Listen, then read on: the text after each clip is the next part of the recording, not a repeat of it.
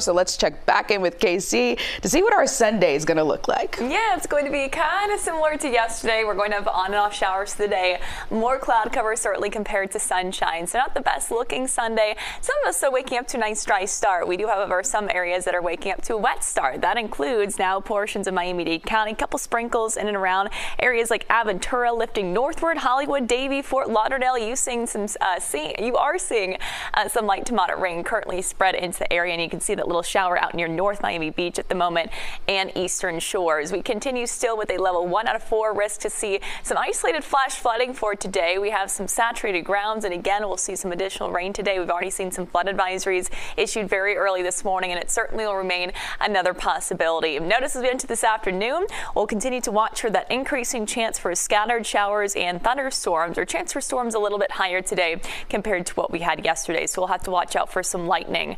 Highs middle 80s is where we're heading, still slightly below average for this time of year, and we'll be topping off in those middle 80s down to the Keys as well, thanks to some of that cloud cover.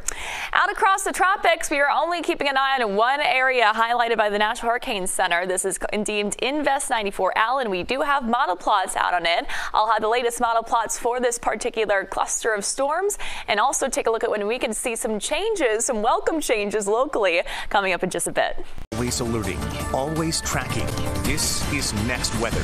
So we need the rain gear for today as we deal with these off and on showers, and then we're done, hopefully. Yeah. So then we're going to get a little bit of a break. I know the rain has just kind of gotten to be a nuisance at this point. We have a lot of ponding on roadways. We've got a lot of kind of muddy ground, and again, we'll have to watch out for the potential of seeing some localized flooding today. We have a setup that's going to still produce some showers and even some thunderstorms as we head into later on. So that's a little bit of a difference from what we had yesterday. Taking a closer look in at our Next Weather radar network, we do have rain. Everyone from near Plantation, Fort Lauderdale, down through Fort Lauderdale Airport, Hollywood, that stretch of I-95, likely slick. We saw some heavy pockets there just about a half hour ago. Now starting to lighten up, but we still have some heavier pockets out near the Hollywood area. And we're starting to see some heavier rain fill in Miami Beach, out through downtown, stretch of I-95 that travels down that way, and across Biscayne Bay at the moment, where we still have some heavier pockets near Little Haiti at the moment too. Farther south, Keys have been kind of the quietest area so far this morning. We have had a couple of showers near the Marathon area, but that's about it down through the Keys. It is going to be another unsettled day, though. Keep the umbrella handy. We've got this little wave of energy that's kind of draped near the Florida Peninsula that will continue to keep our rain chances elevated, and that's going to also bump up our instability just enough today where I do think it's a potential that we'll see some thunderstorms. So don't be surprised if you hear a little bit of thunder later on. Out across the beach, and not the nicest looking beach day. It is going to be just kind of one of those wet, cloudier days. Temperatures sitting in the middle 70s, low 80s down through areas like Key West, and we will continue to watch for some showers as we head through this morning. We may see a little bit of a break a little bit later this morning, early this afternoon, but I do think we'll have the potential of seeing some additional rounds of showers and then some thunderstorms develop closer to about 4, 5, 6 o'clock. So just keep that in mind around the dinner time hour. We certainly could have some storms across the area, but then we're going to start to dry things up overnight tonight, and we're looking much drier as we head into tomorrow. High temperatures today, middle 80s. That's below our average, which sits at around 87 degrees for this time of year. So today, showers and storms. As we head into tomorrow, rain chances start to lower. That little disturbance that's keeping us kind of wet today, that begins to move out, and then all eyes will be on a cold front set to move through as we enter Tuesday and Wednesday. It should be our first decent fall front of the season. Here we go. Are you ready?